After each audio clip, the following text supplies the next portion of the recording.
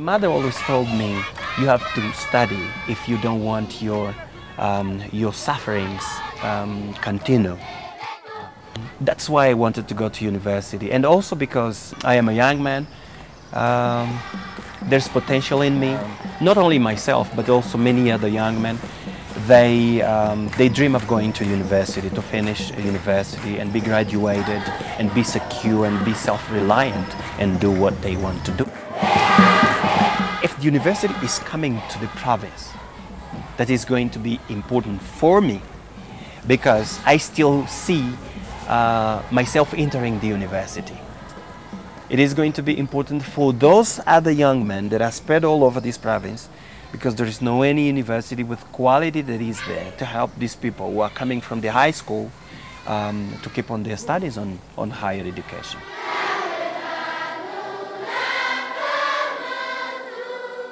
If I had this hard past, this hard childhood, I didn't want to see this for my kids. I don't wish this to be the same for my little girl, for my little boy.